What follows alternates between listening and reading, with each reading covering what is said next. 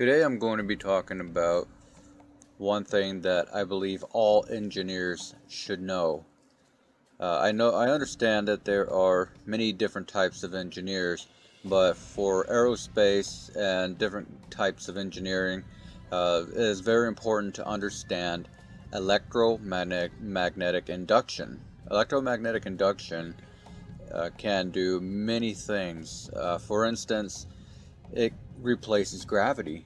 A lot of people believe in this gravitational force, and gravity is extremely weak. And one of the strongest currents we have on Earth is electromagnetic. Okay, it causes everything. It's everything that we see, everything that we do, our stabilization within the Earth, within reality. All of our reality is based on electromagnetic induction, electromagnetic fields within the Earth. So I'm going to be showing you that, and the videos that I have for you, I'm going to be talking about. I'll be making comments throughout the videos, so you can better understand what they are talking about. So it is very important to understand electromagnetism. A lot of people don't believe that electromagnetism could do anything with gravity, and in reality, electromagnetism should replace gravity. Gravity is a theory. Nobody really knows how gravity works, and the problem with that is they come up with a bunch of physics that don't have any relation to reality. Everything that we see, everything that happens within our lives is based on electromagnetics. And so Albert Einstein could be completely wrong, and Nikola Tesla could be completely right. And I'm going to show that to you right now.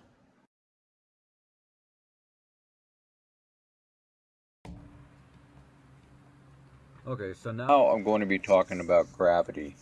I'll be going over these videos with you, and I will be leaving some comments as we go along. So let's get started with the first one.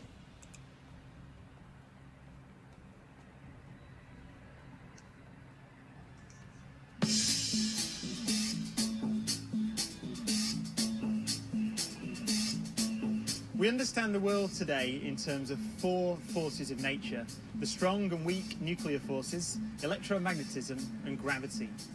Now, gravity is perhaps the most familiar, but in fact it's by far the weakest of the four forces.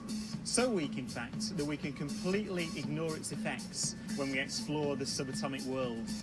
Okay, so in the subatomic world, gravity, we can ignore it completely. And the reason why is because electromagnetism is a way heavier force than gravity. Gravity goes toward nothing. Electromagnetism is everything. At least with today's experiments.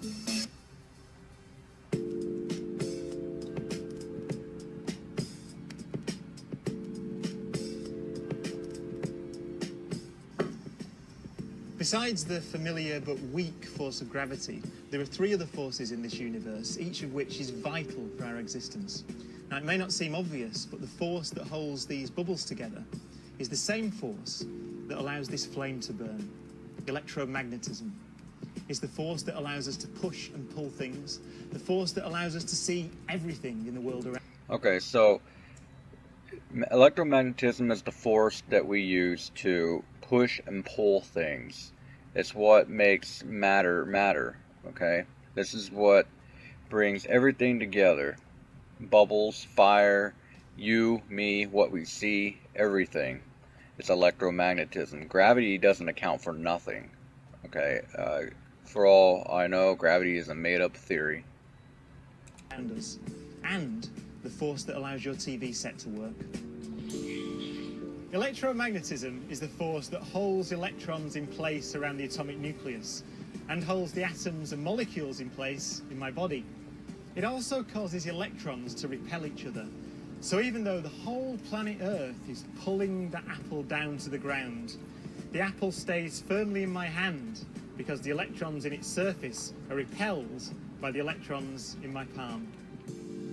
I've used the word electromagnetism to describe a single force, but electricity and magnetism seem at first sight to be very different phenomena. The magnetism that makes this top levitate seems to have nothing in common with these electrical sparks. The Greeks knew that if you rubbed a piece of amber with fur, it would pick up feathers. They also knew that certain rocks attracted iron, but they had no idea that the two were related. Photons are the packets of energy our eyes detect to see the world around us. And in the bizarre world of quantum mechanics, photons are at the very heart of magnetism. Plunging down to the subatomic level, we can see how atoms are made up of a nucleus surrounded by a cloud of electrons. Think about the structure of an atom. There's a positive charge to the nucleus, and then the electrons have a negative charge. These two attract each other. To explain this attraction, quantum physicists think that both protons and electrons spit out short-lived bursts of photons. Oppositely charged particles absorb each other's light, and this draws the particles together. This attractive force is known as electromagnetism. Atoms themselves would not hold together if it weren't for electromagnetic forces. Electromagnetism also causes atoms to stick together, to create the molecules that form us and everything around us. Electromagnetism is responsible for the very structure of our matter, atoms holding together. Molecular bonds in our bodies, those are bound together by electromagnetic interactions, and therefore they're bound together by light. A universe without electromagnetism would come apart at the seams. If electromagnetism was turned off, matter would dissolve. Everything would just fall apart.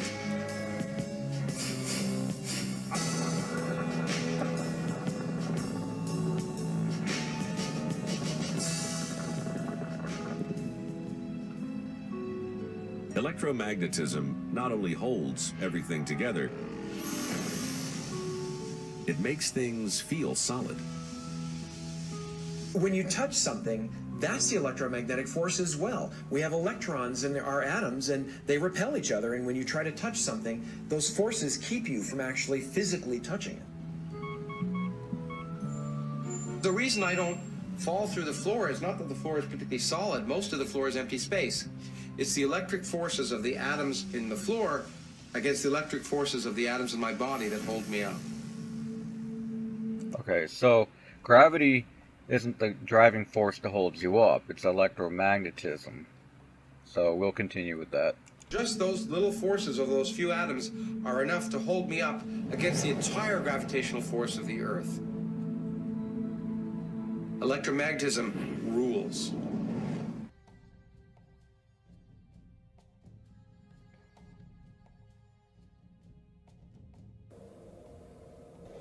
Okay, now we're going to go through and talk about electromagnetic induction.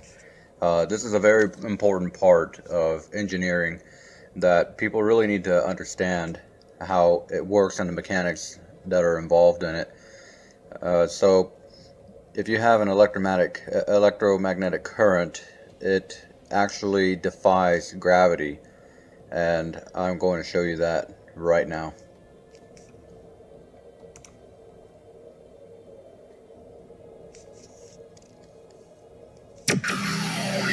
Let's switch it on. Let's see what it does. Through this coil of thick wire, we're about to pass a huge alternating electric current. On top is a 1 kilogram aluminium plate. So we hear this noise. What's that noise? It's the vibration of the plate, because it's vibrating at 2 times the frequency of this one. Whoa! Whoa! How does it do that? To find out, I've come to the place where it all started, the Royal Institution in London. This is the key to Faraday's magnetic lab. It's amazing that lock still works. From the 1870s onwards, it became a storeroom, which is why it survived, and it survived intact, all the joinery, gyroelectromagnet, exactly the same as Faraday. So this is exactly as Faraday would have had. That's right, yep. In Faraday's time, it was known that electric current creates a magnetic field, but it remained an open question whether the reverse is possible, if a magnetic field could generate electric current. Faraday answered this question with his most famous apparatus. Faraday's electromagnetic induction ring, which is this. In August 1831, Faraday wrapped 2 coils of insulated wire around this iron ring. But in 1831, you could not go down to your local electrical hardware shop and ask for some meters of insulated wire. You had to insulate the wire as you went, and so as you pushed and pulled the wire out of the ring, you had to insulate it. It takes 10 working days, which is a huge investment of time. But the investment paid off. When Faraday connected a battery to one of the coils, he saw a brief pulse of current in the other coil. And when he disconnected the battery, he saw a pulse of current in the other direction. He realized that current was induced in the second coil only when the magnetic field through it was changing. And if they hadn't been wrapped on the same ring, Faraday may have noticed that the 2 coils repel each other when the current is induced, and that's due to the interaction of their magnetic fields. Which brings us back to this. Through the bottom coil, we are passing a huge electric current, 800 amps, which alternates in direction 900 times per second. This ensures there will always be a changing magnetic field above the coil. Instead of a second coil, we're using the aluminum plate, but the principle is the same. The changing magnetic field induces currents in the plate that create an opposing magnetic field, so it levitates. How awesome is that? This current is not only good for levitating the plate, it can also make light bulbs glow. A gift. Oh, thank you. Oh, that is cool. Not too close because it's... Okay, so now I need to clarify a couple things. A lot of people think that they ask, how can the sun and the moon go around the flat earth and the stars? Well, everything is ran by electromagnetics, okay? So they would levitate above the earth. They don't have to be circling around the sun at all. You don't need the sun to be in the center of the universe, okay? You can easily have everything you need right here on Earth, because Earth is an electromagnetic conductor. And people do not understand engineering. They don't know how electromagnetic conductors and induction works. This will light up your lamp without plugging it in. This will heat up everything. This is exactly like the sun. So all it is ran on electromagnetic conductors, the sun and the moon, and you'll see that later on as we go along. We'll burn the arms. Can I put it there? Yep. And just as current in a toaster element heats it up, the induced current in the plate dissipates its energy as heat. Some water. Thank you. Yeah, to see the conductor. Check out how hot this plate is. Oh, that is nuts. Is this your favorite demo? It's like a flying barbecue or something. Tell me this is not the best dinner table centerpiece. It levitates, it gives you light, and you can cook on it. And all the while, you're demonstrating Faraday's law of electromagnetic induction. So it levitates, it's very hot, and you can cook on it, and it gives you light. So it's basically the sun. Okay, you can put electromagnetics and it'll heat up and as a conductor. However, there are other kind of electromagnetics and magnetisms, and we'll soon go over that. So this would introduce the sun.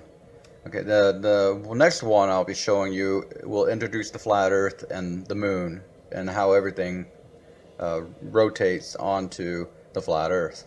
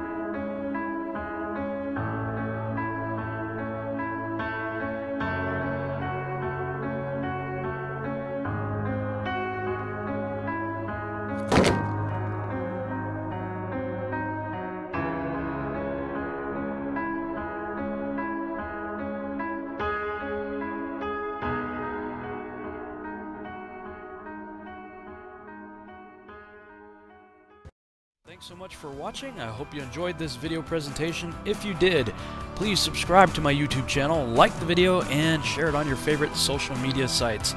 There's a lot more to come, so stay tuned and we'll see you back next time.